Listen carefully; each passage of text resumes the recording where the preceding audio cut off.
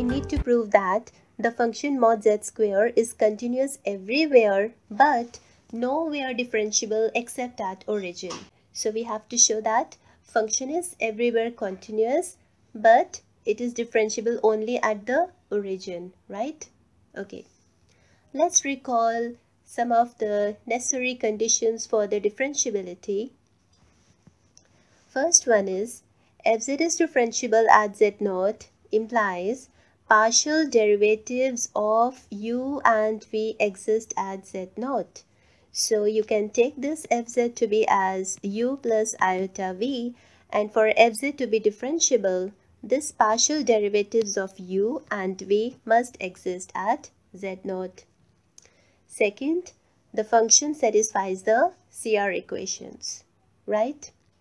Okay, and second, if partial derivatives of u and v exist, but f does not satisfy CR equations, then function is not differentiable, right? So for function to be differentiable, this function should also satisfy the CR equations with the first condition. Now for a function to be continuous at a point z0, for that it must be defined at z0, limit must exist at z0, and third, f of z0 should be equal to limit z tends to z0 f of z, right? Okay, so we have to check this for function to be continuous, right? Okay, what is given to us? Fz is equal to mod of z square, and fz is written as u plus iota v is equal to, okay, z is x plus iota y mod square. So this is equal to, what is the mod of x plus iota y? This is, yes, x square plus y square under the root and then having the square, that is equal to x square plus y square. And let me also add, because it is not having the imaginary part, so I am adding iota 0. So u is taken to be as, when you compare these two, the real parts and the imaginary parts, so the u is x square plus y square and v is 0. Suppose this is the domain of fz. Let's take one point in this domain and let me name this as a, and we have to check the continuity of the function at this point, right? And this a is belonging to the complex number. So for the continuity, we know that we have to show this third result. So limit z tends to a f of z. Let's find this first. This limit z tends to a, what is fz? This is mod of z square. And that is equal to, putting z equal to a over here, I get mod of a square, right? A is belonging to the complex number. And what is f of a? Again, from here, it is mod of a square. So these two are equal, right? So limit, we have shown that limit z tends to a f of z is equal to f of a, which means this function is continuous at a in this domain. And because a is arbitrary, so this function is continuous at all the points in this domain. Hence fz is continuous for all z.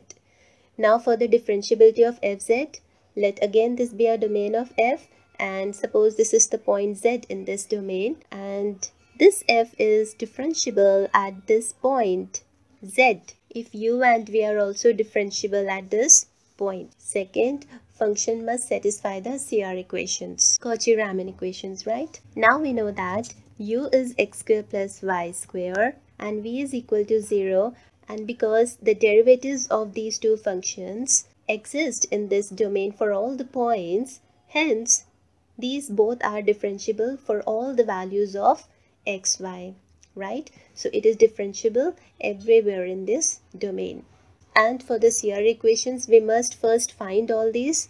So curly u over curly x is 2x, curly u over curly y is 2y, curly v over curly x is 0, and curly v over curly y is also 0. And CR equations are, now if you notice here, that curly u over curly x is 2x, curly v over curly y is 0, and here curly u over curly y is 2y, and curly v over curly x is again 0. So you have noticed here that CR equations are not satisfying, right? Which means the function is not differentiable at any point, right? Now the question arises, at which point these CR equations then satisfied? So these equations are only satisfied at, just put the values of these. So this is 2x equal to 0 from first equation and 2y is equal to 0 from the second equation. So this implies x equal to 0 and y equal to 0. So we conclude that CR equations are satisfied only at one point, that is x equal to 0 and y equal to 0. So at this point, CR equations are satisfied, which means function is differentiable only at the origin. So therefore, fz is only differentiable at origin and nowhere elsewhere. Also, let's check the derivative of the function at the origin. That is equal to limit z tends to 0, f of z minus f of 0 over z minus 0. So this is limit z tends to 0, x square plus y square minus, this is 0 over x plus iota y.